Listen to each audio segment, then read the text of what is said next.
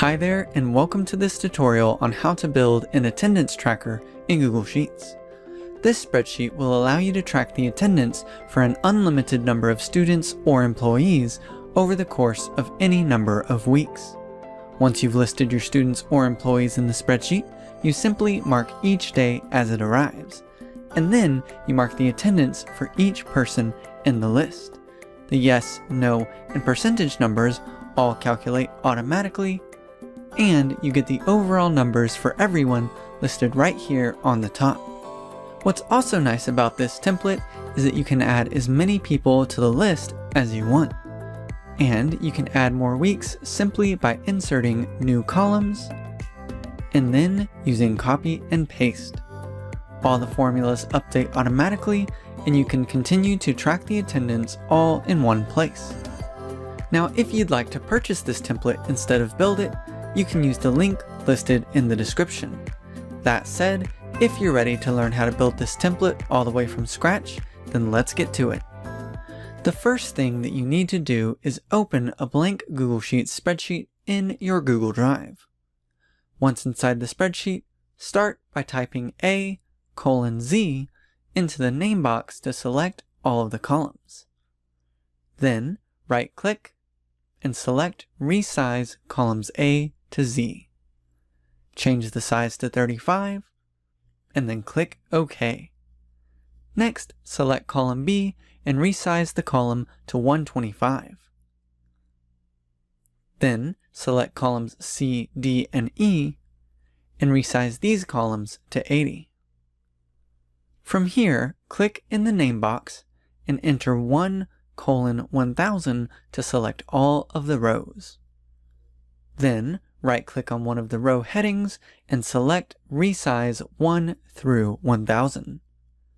Change the row height to 30, and then click on OK. Finally, click right here to select all of the cells. Change the font size to 12, change the horizontal alignment to center, and change the vertical alignment to middle. Next, select column B and change the horizontal alignment to left. Then, select row 1 and change the row height to 60, and change the font size to 18. For the finishing touch, select columns V through Z, right-click, and insert 5 columns to the right. The structure of your worksheet is now set. Let's add some data to the spreadsheet next. Starting in cell B6, type in employee, or if you are building this spreadsheet for students instead, type in student. Then in cell C6, type in yes. Then in cell D6, type in no, and in cell E6, type in the %sign. Then, starting in cell B7, go ahead and enter in some sample names. Once you're done with that, select cell H6 and enter in SU. Then, in the next cell, enter in M. Then TU, W, TH, F, and SA. Next, select H5 through N5 and go to Insert and then Checkbox. Then select all of the cells below your Sunday through Saturday labels for all of your employees or students. In my case, that's H7 through N14. And then go to Insert and Checkbox. Nice. Next, select H3 through N3 and merge these cells. Then type in Week 1. To finish the data input, select B3 through B4 and merge these cells as well. Also, change the font size to 18 and change the horizontal alignment to center. Then, use the fill handle to copy the merged cell over to the next 3 columns.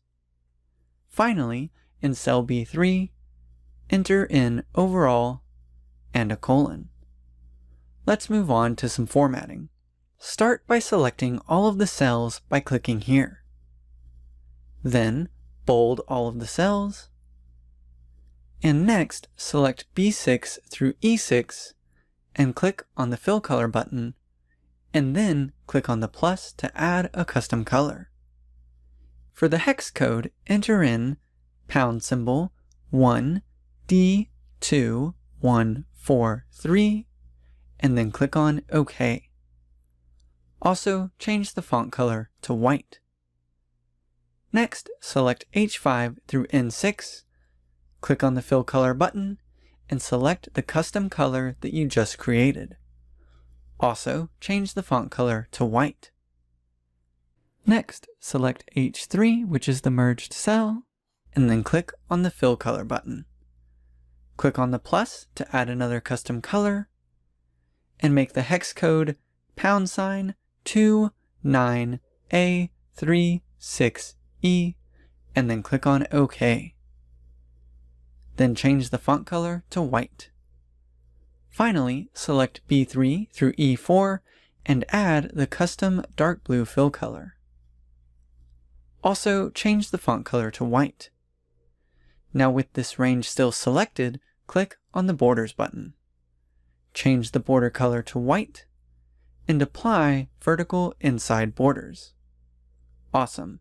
Next, let's copy our week section a few times. So, select the range H3 through N14, and then use Ctrl-C to copy. Then, select cell P3, and use Ctrl-V to paste. Also, select cell X3, and use Ctrl-V to paste. You can now change cell P3 to week 2, and cell X3 to week 3. Let's also change the colors for these weeks as well. Select cell P3, click on the Fill Color button, and click on the plus to add a custom color. For the hex value, enter in $2A7CEF, and then click on OK. Next, select cell X3, click on the Fill Color button, and click on the plus to add yet another custom color. For the hex value, enter in $FF0077, and then click on OK. At this point, we can start adding in some formulas. We will begin in cell C7. So in the formula bar, enter the formula equals countifs function, and select the range H5 through AD5.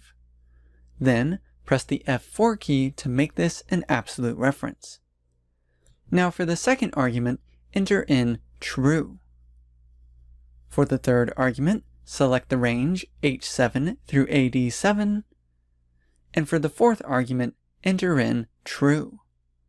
Then close parentheses and press enter. To save time, select the text of this formula in the formula bar, and then use Ctrl-C to copy. Then select cell D7 and paste the formula into the formula bar. Also, change the last argument to false. You can then select cells C7 through D7 and use the fill handle to copy both formulas down for all of the people in the list. And now, when you check one or two of the days, you can mark the attendance for each person on those days. The countifs function checks to see that the check mark above each specific day has been checked. The function then looks at the attendance checkboxes below, and if a checkbox is checked, which is equivalent to true, then you get a count for yes. But if a checkbox is not checked, which is equivalent to false, you get a count for no. Now what about the percent? To calculate the percent, select cell E7 and enter the following formula. Equals if function C7 plus D7 equals 0, 0, C7 divided by open parentheses C7 plus D7 close parentheses, and enter. This formula checks to see that at least one yes or no has been logged to avoid getting a division by zero error. The formula then calculates the percentage of yes values in relation to all of the logged attendance. Now to complete this calculation, click on the % button in the toolbar to change the number format to %. You can also click on this button to remove the decimal places. Finally, use the fill handle to copy the formula down for everyone in the list. Let's finish up with the overall calculations. Starting in cell C3, enter the formula equals sum function C7:C, close parentheses, and enter. When you write the reference this way, the sum function will add up all of the numbers starting from cell C7 all the way down for the rest of column C. And this is just what you want in case you decide to add more people to the list later on. You can now use the fill handle to copy this formula over to cell D3 as well. Now for the last formula. Select cell E3 and enter equals if error function, average function, E7:E, close parentheses, comma, 0, close parentheses, and enter. You wrap the average function inside of the if error function so that you do not get a divide by zero error whenever no data is entered. Now to complete this calculation, change the number format to % and remove the decimal places. Now to finish the worksheet, let's add in some final flares of color. Go ahead and select cell C3, and then hold the Control key and select C7 through C14. Then change the font color to the custom green that you created earlier.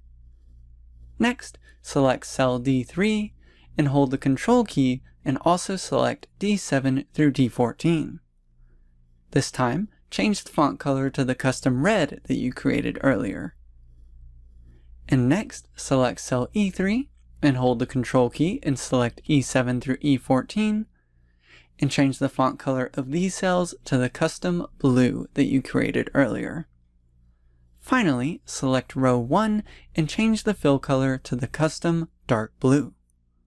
And also change the font color to white. Then, in cell B1, type in attendance tracker. Now for the final touch, go to View, Show, and uncheck grid lines. Your attendance tracker is now complete. Now what do you do if you want to add more people to the list? Well, start by typing in the new names in the employee column. After that, select all of the cells for the last listed person starting in column C, and then use the fill handle to drag everything down for the new people added to the list. You can then proceed normally. Now what about adding new weeks? To add a new week, select all of the columns for the last week, including the extra column on the left, and then right-click on the column headings and select Insert 8 columns left. You can then copy the last week and paste it into the newly created columns. You can then update the week titles and change the colors to fit as well.